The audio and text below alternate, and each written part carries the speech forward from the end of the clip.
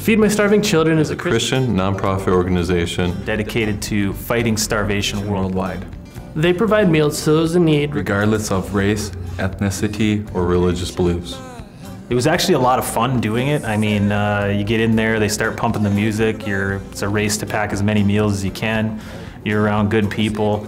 You know what you're doing is actually going to actually feed people around the world, and it takes all of an hour total, and it's just very rewarding in general. Going there, I thought it was, I wasn't expecting much. I didn't really know what to expect. I actually didn't know much about it at all. So I'm kind of glad that, for this class that, we got the opportunity to go here and just see how good a time you can have, for 2 hours in a night, not spending a dime on anything and actually, being productive and doing something for those who need it. I think it's all about going out there and trying to help someone else. Just that feeling, that happiness that overwhelms you. Just knowing that, you're spending, an hour of your life and it's going to have such a great impact on someone else. Hundreds of miles away you'll never see, but it just makes you feel good.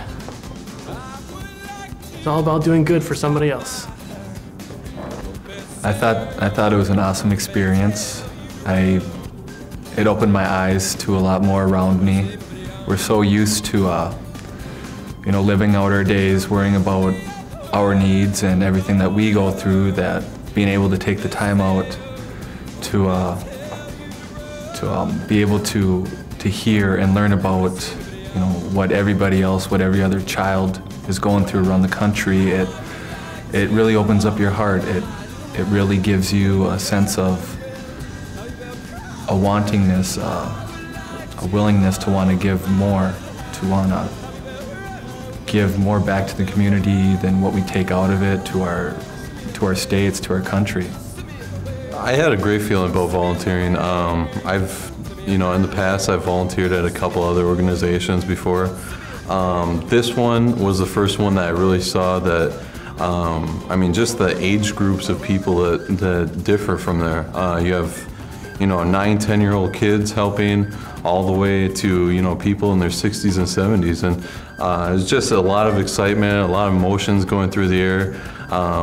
Just a really cool atmosphere to be in. It's all about people helping people. You leave there feeling rewarded. You kind of go home and tell your family members, your friends that, hey, I did something good, and it was only an hour long, and you find yourself encouraging, other people that you might know to, go in particular, go and, do this activity on their own. We're not trying to push you to donate your money or volunteer your time. Reflecting on the experience we shared, we're just hoping to spark interest in Feed My Starving Children.